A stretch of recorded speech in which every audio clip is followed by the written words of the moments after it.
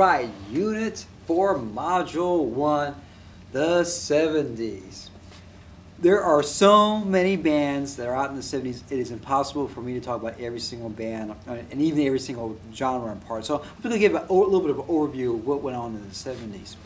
By this point, rock and roll music has been around, for what, 15 years, right? Something like that. And some of the thrust of it has changed, and now we have it diverged out in a lot of different areas and so forth. So in the 70s, in a lot of ways, it's kind of this me generation overtook and went back to the basics and moved to this multiple option society. Music being this big business and as a byproduct and not as an art. And that's one thing that kind of lost. Some groups that continued in the 70s, the Rolling Stones, Chicago, the Who, the Grateful Dead, and as well as the singer-songwriters, fusion rock, progressive rock, soft rock, country rock, disco, all this and a lot more. So basically, I'm just going to talk about a couple bands, a couple different styles, and it's still going to be a lot of talking, so hang in there. Hold on. All right, British heavy metal evolves. We go into a band like, I'll say like Led Zeppelin, which, remember this, most, I don't know, a third of Led Zeppelin's music is acoustic, so I wouldn't necessarily call them all heavy metal, but definitely there's an edge to it. And if you listen to a piece from Led Zeppelin like A Whole Lot of Love, Kashmir, you can definitely hear some elements of that.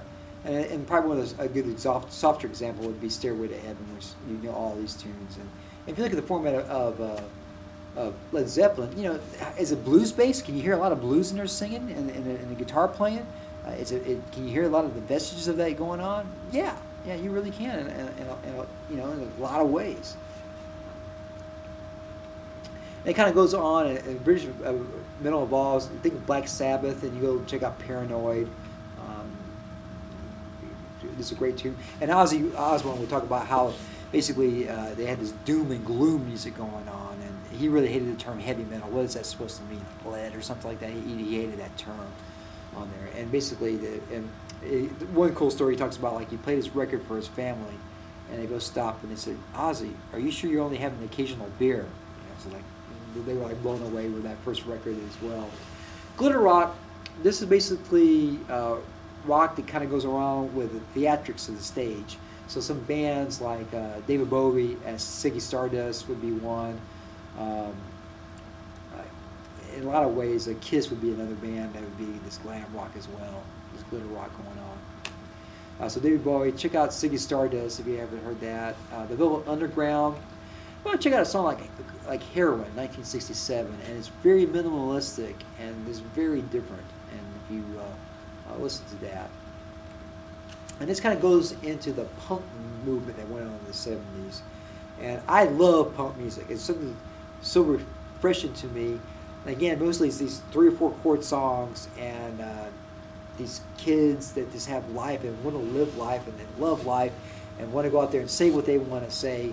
And kind of like the garage bands that happened, 10 or 15 years earlier when the punks come out as well. And some origins of the punk music, MC5's Kick Out the Jams would be a good example. This is 68. This is this Detroit hard rocking band. The Ramones, I love the Ramones. Big Screen Bop View. I mean, that first record from the Ramones is the first piece of vinyl that most of the British punk bands had. And I think this is kind of the thing that folks don't realize, that punk gets popular from the British, but America is the one who started the punk movement. And you go there, the Sex Pistols, the piece of vinyl they had to listen to was the Ramones. And so we'll get to the Sex Pistols. A good example would be Anarchy in the USA, God Save the Queen, as some examples of this punk music. And the Sex Pistols were in and out so quick. And there's a lot of other punk bands that just don't have time to talk about, but there's a lot more to that as well. Check out the Wikipedia and read some more about punk music. It's incredible. Some other mainstream British music.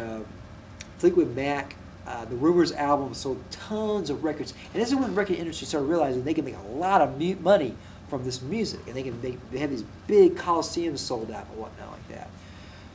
Fleetwood Mac, Go Your Own Way would be a good example.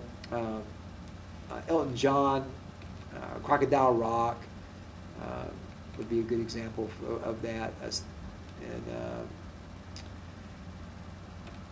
And basically, let's see, Peter Frampton, and he basically had that record, Frampton Comes Alive. It was sold a bazillion records in there. And Baby I Love Your Way is a good song from that album there. And really, you know, I don't want to make anybody upset or mad or whatnot, but if you listen to Frampton Comes Alive, it's okay. It's not a bad record. But was it that great? I would say no, not compared to the Beatles. And what happened was the machine happened. They started pushing that record to the radio and to all of the TV and this, that, and other, and basically just pushing this record out. And everybody was buying this record because everybody else was buying this record. So that's really what happened. And when I talked to some folks that were around this period buying this record, I said, yeah, I just bought it because everybody else bought this record. There.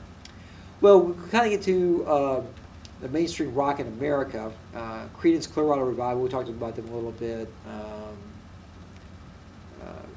Doobie Brothers, Listen to the Music. Proud Mary for Creedence Clearwater Revival would be a good example. Doobie Brothers, Listen to the Music, be a good example. Steve Miller Band, Fly Like an Eagle. You hear some of that. Journey, Will in the Sky. There's a lot of really great Journey songs, and you know, probably somewhere right now someone's singing Open Arms or Faithfully somewhere or another in a karaoke bar, I'm sure. The Southern rock sound, in some ways calling Southern rock is like calling rock because rock came from the South in a lot of ways. But the Allman Brothers Band, Whipping Post would be a good example. Leonard Skinner, of course, Freebird would be a good one. Sweet Home Alabama. Kansas.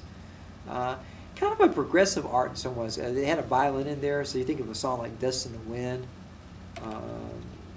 Styx can be mainstream or progressive, I guess, in some ways. So Come Sail Away. And one album in there, Mr. Roboto. If you listen to that from the 80s in there, that's definitely a piece of concept album going on there. Foreigner, Feels Like the First Time. So that's kind of that.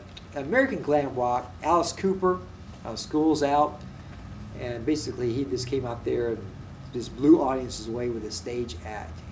And now, and also with Kiss, Rock and Roll All Night, Party Every Day. Now what happens is, what's more important? Is the music important, or is it the theatrics more important? And so that's kind of the chicken and egg that you got to ask yourself when you do that. Some of the art rock going on. Pink Floyd's kind of hard to put in one place, but I kind of put them in this avant-garde trends that they were doing with Money and some other recording techniques they did at the time. They were this Dark Side of the Moon album that came out. Singer-songwriters, a bunch of them. James Taylor, Jim Croce, Time in the Bottle. James Taylor, How Sweet It Is. Jackson Browne, Running on Empty. Billy Joel, Just the Way You Are. So just some incredible music. And one thing about a singer-songwriter, you know, they're writing about their own experiences, and they can play this instrument. And it is different when you write a song for you and you can play this song. There is a difference in there, and I think that's one of the powerful things about singer-songwriters. Reggae, got to talk about Bob Marley. Incredible music. The Redemption Song, just a piece of work in so many ways. It's great music. All these funk bands were out. Psy and his Family Stone, Earth, Wind, and Fire. Maybe Earth, Wind, and Fire, Listen to the Music. Sly and the Family Stone, Dance to the Music is a good example. And there. Country rock, Eagles, Hotel California on there. Then we get some of the soft rock, the Carpenters, Close to You, Barry Manilow, let's see, Mandy would be one, Neil Diamond, Sweet Caroline, Olivia Newton-John, Honestly, I Love You. And then we get to what everybody thinks music is in the 70s is disco. And as you can tell, it's so much more than just disco. Donna Summers is probably the most famous person from the disco era. Bad Girls is a good example for this disco music. The Bee Gees, and if you ever seen Saturday Night Fever, for me, all those tunes are just some great songwriting tunes. It's got a disco beat to it. And one of the problems was, because they were making so much money, they were thinking, okay, people are dancing to this beat. So guess what? Let's put this beat on every song. Now what happens if you put the same beat for every single song? It gets old really, really quick. So it's not one beat that's going to make you move to the music and want you to buy this music. And that's what the record companies were thinking. If you listen to a song like More Than a Woman from the Bee Gees or Staying Alive, they had some really great music that came out of there. And also, go find some coverage from the 1969 Disco Demolition Night, and it's his local news coverage of that. And there was this backlash that people hated disco. And I remember when they were coming out with Saturday Night Fever, they were saying basically, why make a movie about music that everybody hates? And that kind of rebrought disco back a little bit there. So there's a lot of other disco bands out there, and a lot of people had disco songs, even though they hated it. And a lot of the reason why they hated it because there's a drum machine, and that was taking away money for musicians as well. And it is that one beat over and over again, and people were dancing to this beat that they had nothing, they had no heart to it, no soul to it. And that was kind of the big backlash against disco. So quick 70s overview. There's so much more music to it. Go on the internet and find it, Wikipedia, and rock and roll.